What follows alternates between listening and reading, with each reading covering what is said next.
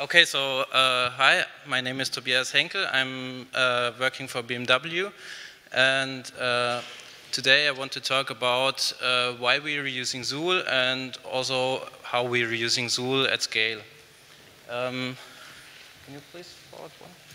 Okay, so this talk is, the focus of this talk is we're doing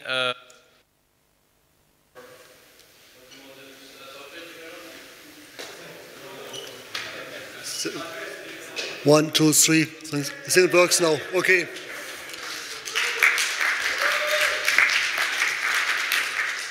Yeah, it works. It works. Okay, so the focus of this talk today is focused to automotive software development for software in the car. But BMW is also developing software for many different many different areas, such as, for example, backend, mobility services, or also financial services.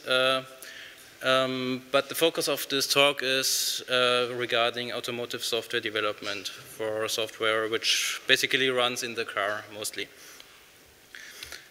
So for start, I'll just outline a bit of the history of the automotive software development. I guess most of you were already at the keynote, so maybe I'll do that a bit quicker. So at the first, there were only small independent ECUs, and they also were just running small pieces of software. However, they still had to fulfill very high safety standards because, for example, it's very critical that an anti-lock braking system does what it's supposed to do. Otherwise, bad things can happen. For this, automated testing is crucial for the entire development process. Back in these times, small CI systems were sufficient, and a typical setup was Jenkins based, for example, with a few build slaves. Then the existing features evolved, and many new complex features were introduced, and that also leads to a massive amount of new code and new ECUs in the car, and also this also needs much bigger CI systems. A typical setup in this area was, for example, a Jenkins with more build slaves, but most of the time we had several Jenkins instances because we had more projects to run in parallel. The software that is now running in the car, it's much more complex. Software is now everywhere, ranging from window lifters up to infotainment systems, and also the code size is increased dramatically, which also requires a massive increment in the continuous integration systems. Also, what's also very challenging about that is that we need cooperations between many internal and external teams, and for this to be able to manage that, also automation is not only crucial for the software quality, but also for running the software development process itself, for example, for creating and distributing releases. So a typical setup was Jenkins Multimaster setup with many build slaves, for example. But we also are running for certain smaller projects already since 4 years Zuul-based CI systems, and we're also an early adopter in that area outside of the OpenStack ecosystem.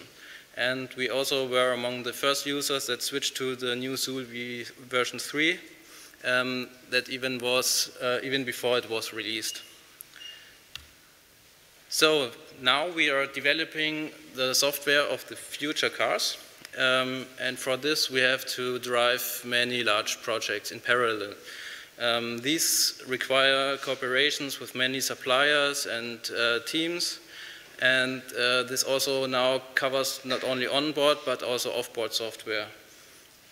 Automotive software is just one example for that. So developing autonomous driving is very challenging. It is a huge effort, and also it needs a highly complex software stack. For this, obviously, safety is a must, and we also have an excessive need, for example, for simulation, because we cannot just rely on unit tests, system tests, integration tests, and manual test drives. That is just not enough. We had to simulate millions of kilometers to be really sure that this also works. And in order to drive this, we need a large-scale CI system, and that is Zuul. So we are using Zuul now also for our large projects. It is already in use. And is in use by international development teams and partners, and enables our software development process. One key feature of Zuul is that it scales its resources horizontally. So while the projects grow, we can just add more cloud resources to the system, and Zuul can just use more resources, and so we can support more developers. But this is not the most important feature in Zuul. So the most important feature in Zuul, in my eyes, is the project gating feature of Zuul. So this is the key for not just only scaling the software, the compute resources of the CI system, but also it is the key for scaling the development teams themselves. So without gating, there's often a process called stop and fix. So when the build is red, everyone has to stop and fix the build and until the build is green. And when you scale your development teams, that obviously becomes a major pain point. And so many big projects tend to then just ignore the red build and just merge their features as quickly as possible, and then this needs an additional regular fix the build day, or in larger projects even weeks. And this also has its problems, and leveraging automated gating with Zuul can also just prevent breaking the build up front, and so also improve the development process itself dramatically. Further, Zuul is a great open source project with a very helpful community, and we're extremely proud of being an active part of that. So how does Zuul fit into our existing environment? So one of our requirements is that we need to separate the projects from each other. So we work together with many OEMs and suppliers, and we have many different projects, and from a company point of view, we need to separate these projects with, so they cannot interfere with each other, and they cannot see each other.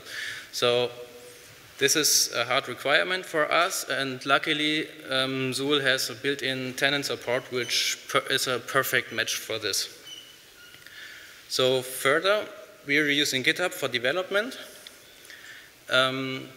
So the choice to GitHub was because many developers out there are also working on open source components, for example, and most of the developers also are familiar with GitHub. So that's the reason why we chose GitHub. And Zuul supports GitHub, and we also contributed many changes to improve the support for GitHub. So further, configuration as code is one of the principles which is very important for us. So we not only want to version the projects themselves, but also the configuration to build these projects, also the jobs and so on.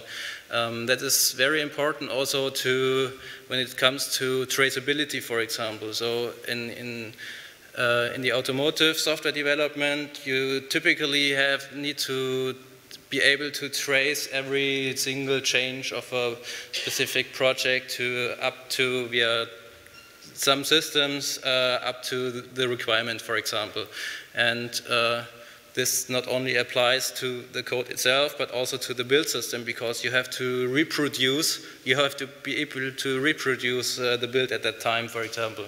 And for this, we need configuration as code, and that is one of the key principles how Zuul works. Zuul is a Git-driven system, so that is also a perfect match. Further, we don't want to run many Zuuls for many projects, but we want to run one centralized Zuul for all projects, because that brings down the maintenance overhead, for example. But this comes at a cost, because now when we're running a centralized Zuul, it has a high impact if Zuul goes down, for example, for a few hours.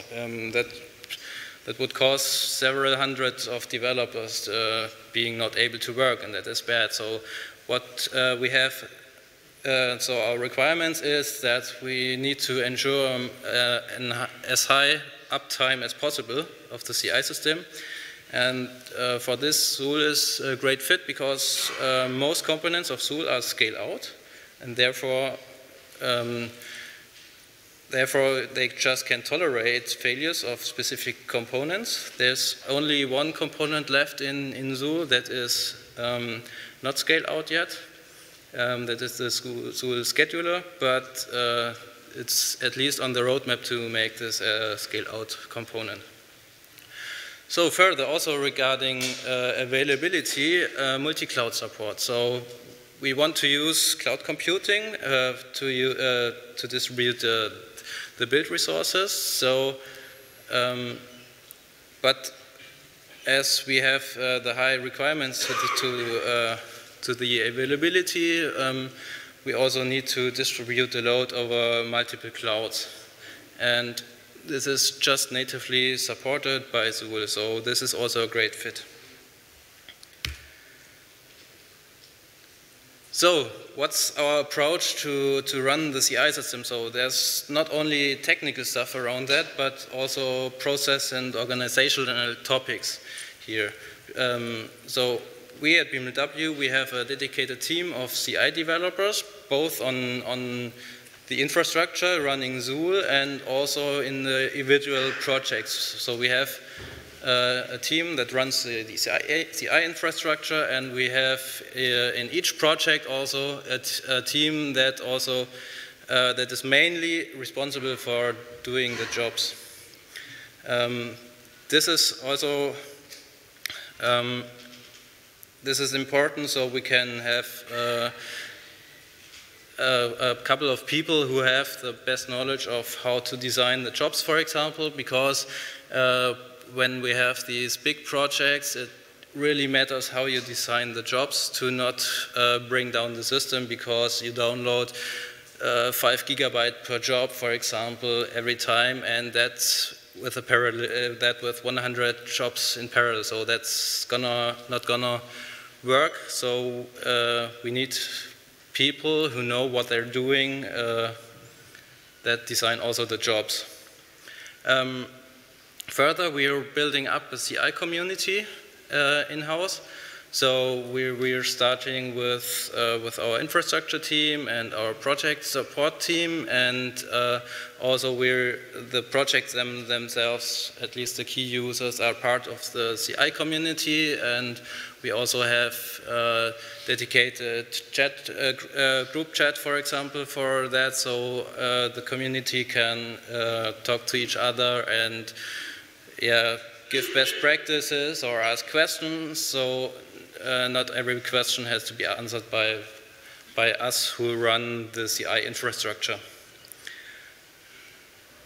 So as already I mentioned, we have one centrally hosted CI system with a large amount of cloud resources, because we want to have at least the maintenance cost to bring down.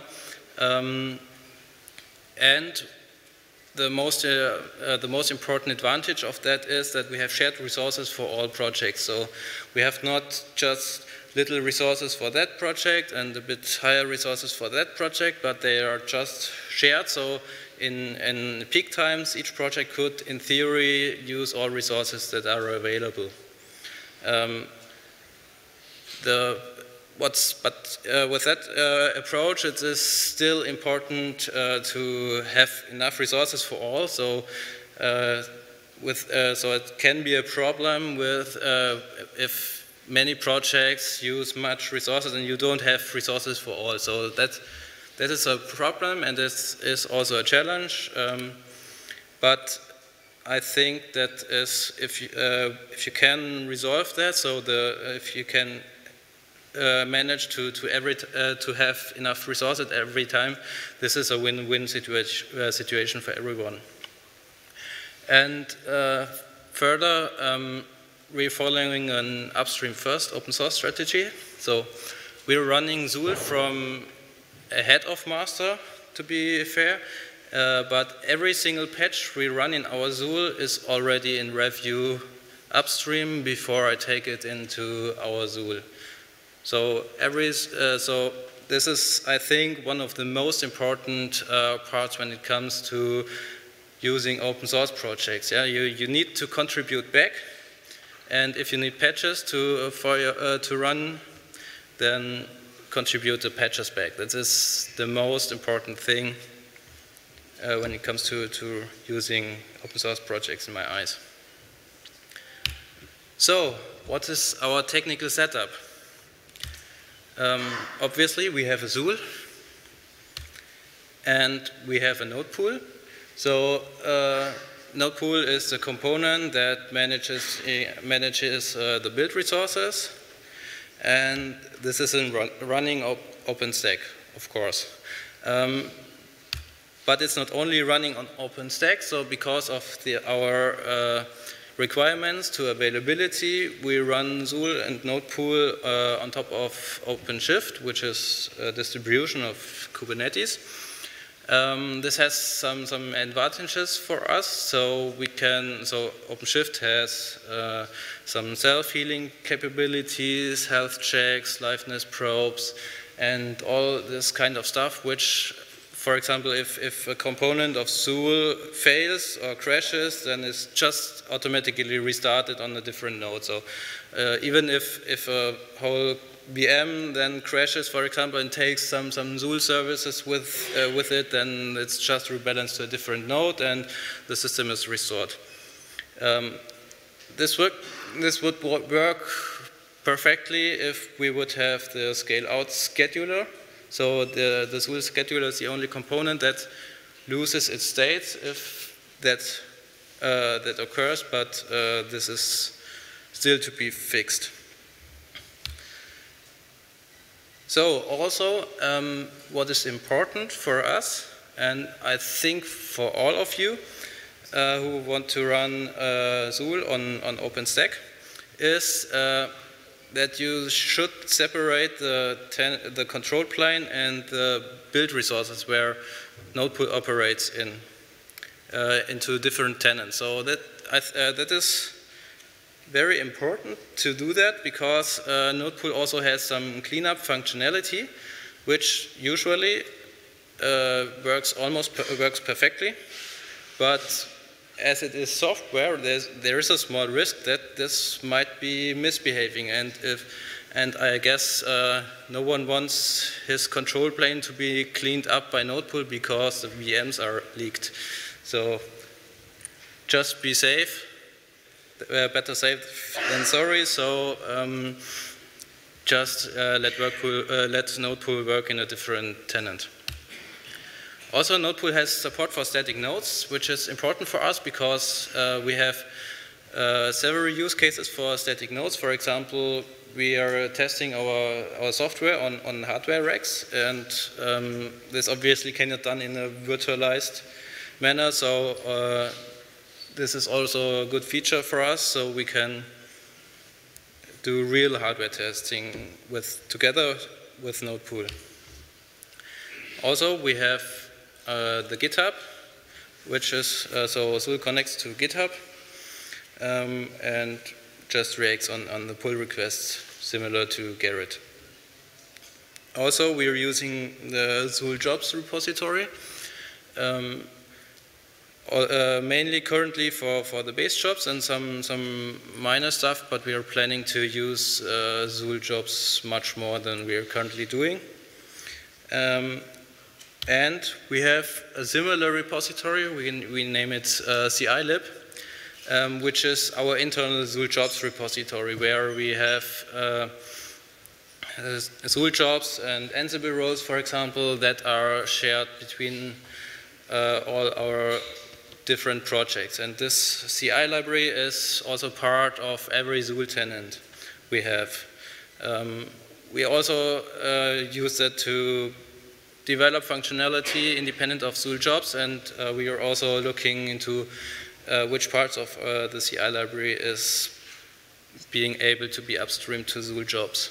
So actually, this should be a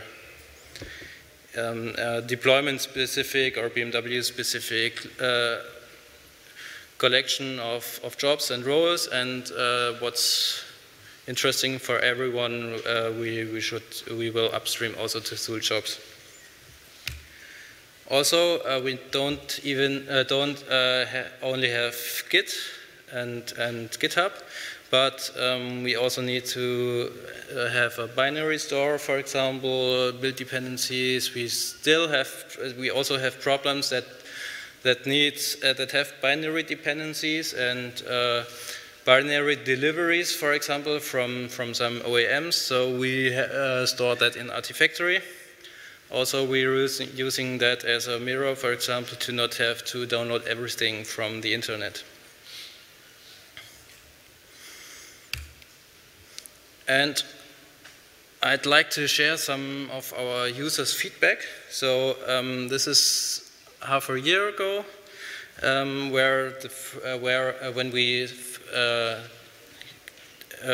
we activated the first projects for Zuul, and our first users then used Zuul for the first time. So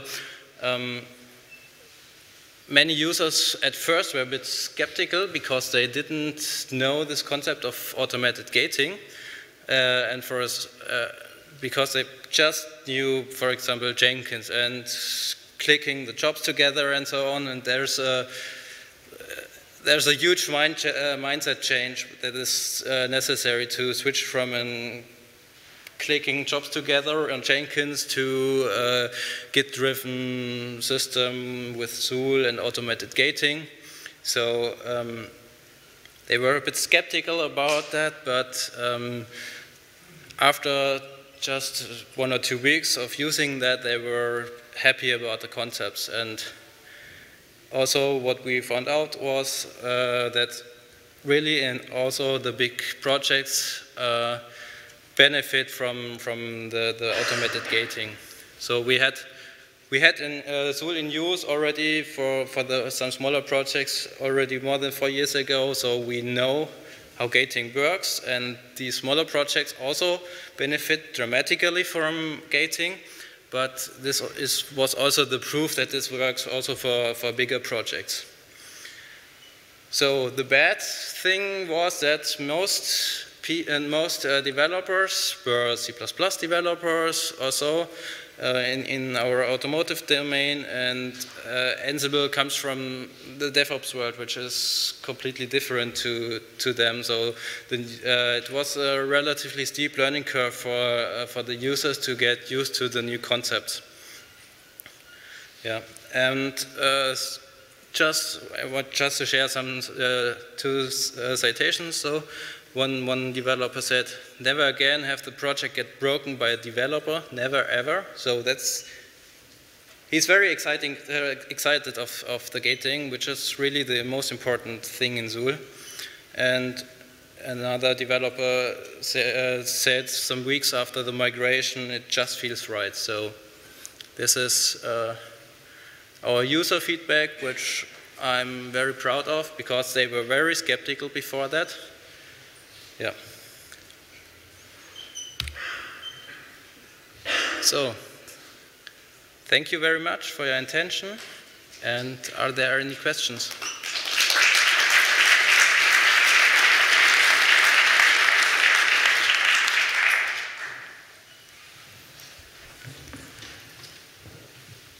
Hi. One question. How do you make your deployment outcome compliant at the end? So means when your different teams are deploying the application, how you make sure that the outcome at the end, what you are deploying, that is 100% compliant to the company rules? What do you mean with deploying? So in our automotive domain, so we're developing software which is not directly deployed to a car, but it is tested and released and checked with if there's, for example, a Jira ticket linked to, and yeah, then it's and then we have a release process where there's the artifacts are signed and so on, and there is a package created which then can be flashed to the car. So we don't have this full chain yet to deploy the artifacts directly from CI into cars. So we're not there yet, but yeah, so automotive industry moves slowly with regards to that. All right, thanks. Yeah, I have two quick questions. What if I run Kubernetes without OpenStack? Can I still use Zuul for CI/CD? You can still use Zuul. So we're running Zuul on Kubernetes, which is not the common case. So because we're just doing that with for availability reasons, and you still have the choice to run Zuul just on bare metal or on VMs or on your own Kubernetes, and you also don't need an OpenStack cloud, for example, for Zuul to work. So Node Pool also can work with static nodes. And just, I think, 1 or 2 weeks ago, there was also a patch landing in Node Pool that also added Kubernetes support for getting the build resources. There's still some small piece missing in Zuul to use that really, but Zuul will also support soon plain container workloads, for example. Okay, thanks. And my second question is about Ansible, because I didn't see that in your diagram. So where does it actually come into the game? So Ansible is the language in which you describe your jobs. So this is just, so Zuul has two parts of the configuration. One is the jobs, which is a custom specific language based on YAML. And the second is, what are the jobs doing? And that is just plain Ansible. And this is, yeah, and this was, well, new to most of our users. I have a question. So how do I install Zuul? Is there a standard procedure or documentation available? I don't see anything obvious. There is documentation available on zuulci.org. If there's something missing, we're still open for contributions, but just 2 weeks ago there was a new getting started guide added, which is based on Docker Compose to try it out. So but our OpenShift specific deployment is currently specific to our deployment. So to deploy on a private cloud, every documentation is available? Yes. Okay. Okay, so 2 questions actually. So I work for a company that is relatively small in comparison to BMW. We're about 50-ish developers. You mentioned in one of your slides that you had kind of a central CI team with dedicated people. We did the same. It didn't work very well for us because the requirements from all the different teams were just different enough that the CI team had a really hard time providing something that is, useful to everyone. So I guess the question is, how big is that team in your case in comparison to the others? And then question number 2, how do you, keep them from going insane? Okay, so with that regards, we have several layers of teams actually. So we have a handful of people who are running the infrastructure part of Zuul, and Zuul is very generic, so you don't have to do many customizations to Zuul to drive. So Zuul is that generic then that you can drive almost every workflow without customizing Zuul, just with job configuration. So that lowers the barrier for that.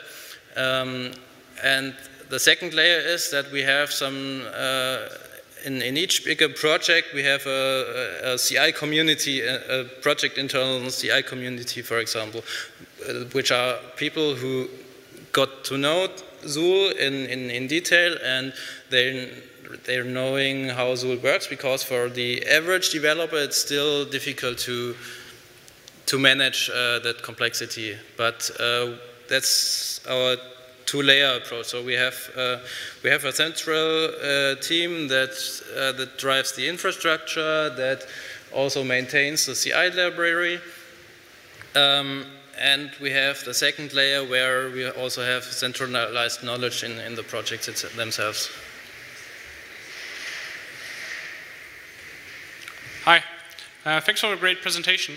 I'm coming from the automotive space too, and you said you do this OEM stuff and different vendors and different other tier 1 and tier 2 OEMs via multi-tenancy in Zuul. So you have one big instance for Zuul. Are your lawyers okay with that? Because on our side, some developers even have 3 different notebooks for different code bases.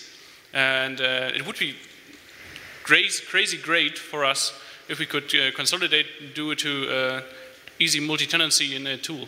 Yeah, so what we're doing is we have also most of the code within our GitHub, and there also the access rights are just separated from each other, so that the developers of project A don't have access to the project B. So essentially the OEM, the supplier members of these development teams.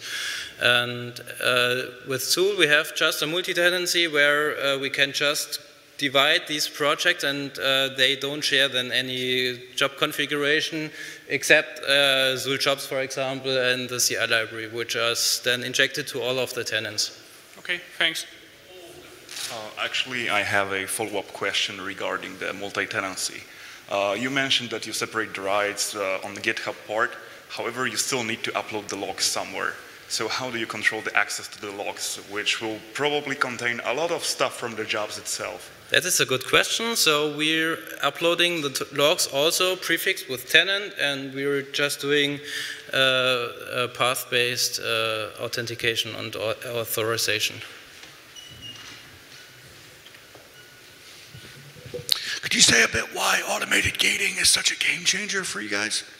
So automated gating is a game changer because you can scale the development teams themselves. So back in time, where we had, for example, a project which didn't have automated gating yet, so but still they wanted to test their current state so they didn't want to land patches and see the builder thread, so you need to test before you merge it.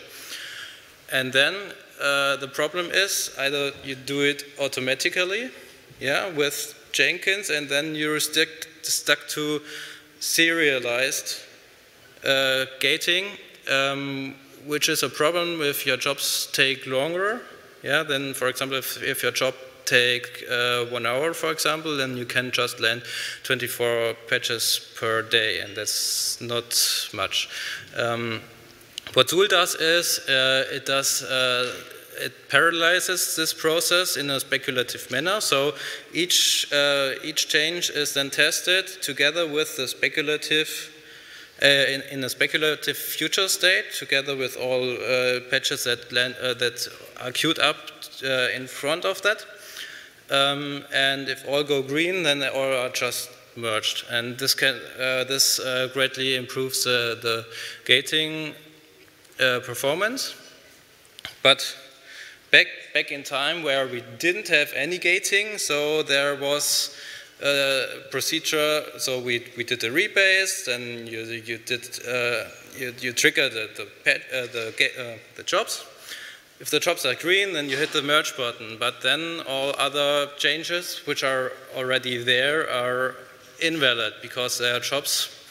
Well, you don't know if they still work. So you rebase the next patch set, and that's just work you don't have to do. So that's why automated gating is really a game changer in that regard. Have you included calibration of your ECUs in the CI system, or is that later? Calibration? Often the ECUs are uncalibrated and then you add some data set afterwards.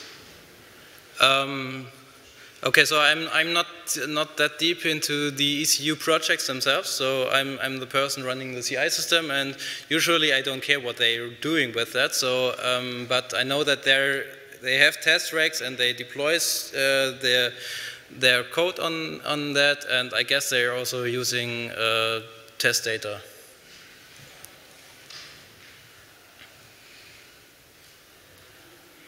Any further questions? Okay, then thank you very much.